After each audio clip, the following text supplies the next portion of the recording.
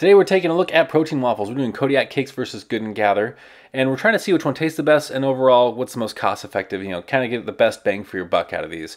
Overall, calorie count wise, they're fairly similar, and then price wise, you're going to save 40 cents with those Good and Gather ones, but you're also going to lose 2 waffles. So overall, per waffle, you're better off getting the Kodiak cake. So kind of a +1 there for them already.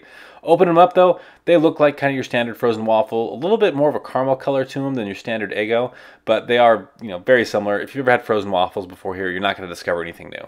And then the ones from Good and Gather, they're a little darker, a little more of a caramel color to them, but again, they're frozen waffle. They look the exact same frozen as they do when they're cooked, unless of course you decided to burn the crap out of them in the toaster. Anyway, with the side-by-side here, you're going to notice there really isn't much of a difference. The ones from Good and Gather are slightly thicker. Weight-wise though, they're very, very similar, and supposedly they're within like 5 calories of each other.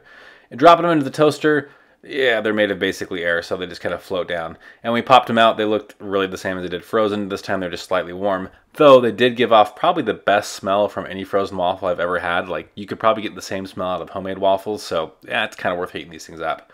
We did some butter and syrup with them just to kind of keep it classic. And overall, I gotta say that Kodiak cake wins here. You get more for your money, and also there's a little bit more of a depth of flavor that the ones from Good and Gather just really can't keep up with. So I would go Kodiak cakes every time if you're ever at Target looking for protein waffles. Get the best bang for your buck overall.